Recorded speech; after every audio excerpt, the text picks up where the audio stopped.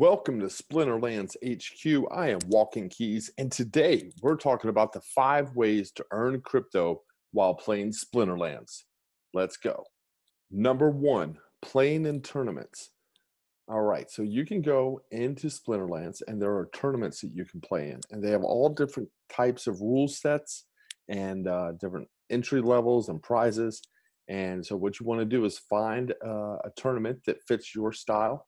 Maybe it's a novice, and this one is no legendary cards can be used. And this event is for novice league level cap for summoners and monsters. It's only 3 DEC to enter, and you can win up to or win your piece of 12 USD. So that's an easy way to get in. I mean, 3 DEC is not a lot. So there's tournaments for all different skill levels, and some of them for much higher. Only alphas can be used. Only golds can be used, and it's silver or diamond cap. So pretty much anything and all goes, and that's a big tournament, and it's 50 SPS to get in. So that's about right now. That's about $45 or so, $42, and you can win 22,000 up to 22,000. This one's 59,000. So there's a lot of money to be earned playing these tournaments here. You want to check them out and close tournaments. I'll always have the coolest. Look at that. She got fire on her thing. That's awesome. Clove does a good job. Anyway, so yeah, tournaments is one way you can make money. You can see that already over $1 million has been awarded, and there's 785,000 upcoming to be given away in tournaments. So that's pretty exciting.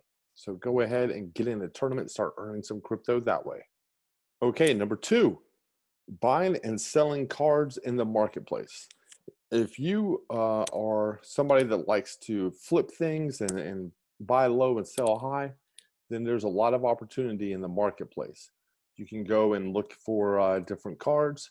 And for example, these two have been down to 17 and up to 24. So you can look in here and see if someone's selling one low. See, this one's 10 cents lower. Nothing too disparaging, but you can keep your eye open in the market. And people try to sell cards, relatively cheap if they need some gems or if they need some dark energy crystals. So you can go ahead and find some good deals, keep your eyes open, and learn, kind of the prices that everything's going for. And you can really sneak in and get some good deals, especially after a season ends. And a lot of players dump a lot of the cards, especially these right now, these reward cards are being dumped. There's just so many of them right now, and that's because players haven't gotten them and they haven't leveled them up like they have these cards. So there's a lot of opportunity. Number 3, this is daily and your season reward loot chests. You can get daily quests, and in those quests you get a chest or 2, or depending on how many you get, depends on what level you're at. I'm at my current bronze 2.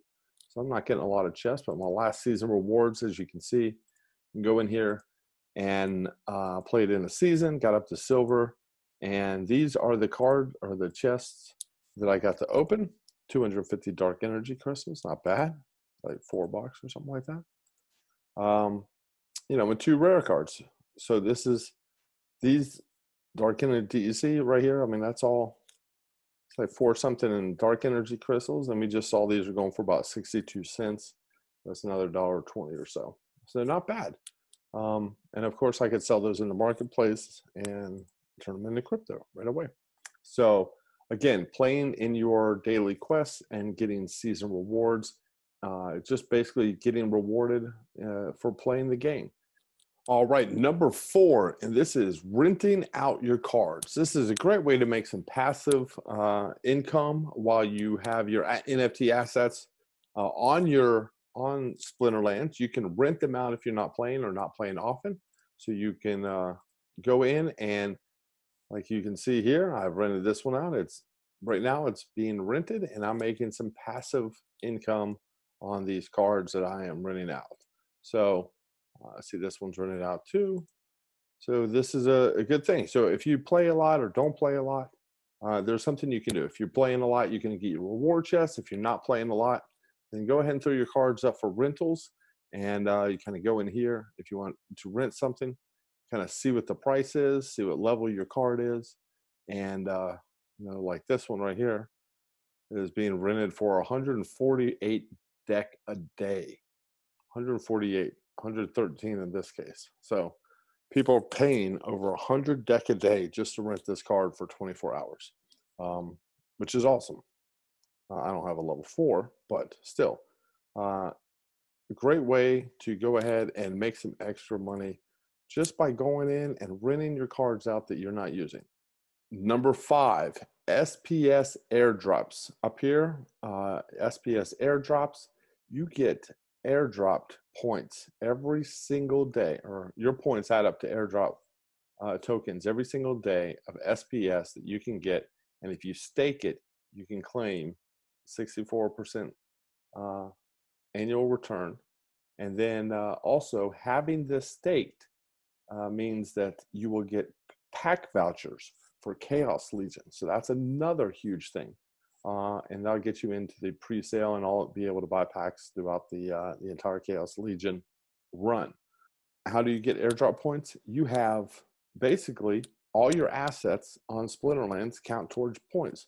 So any land that you have, any card packs that you may have, your dark energy crystals, those count. All your collection, all your cards, any SPT Splinter Talk tokens that you may have, card skins, champion points. I don't have any of those. If you're in a liquidity pool, totems, titles, it all adds up. All the assets add up, and then you get airdrop points, and you can claim them daily, and then you can stake them, get extra rewards.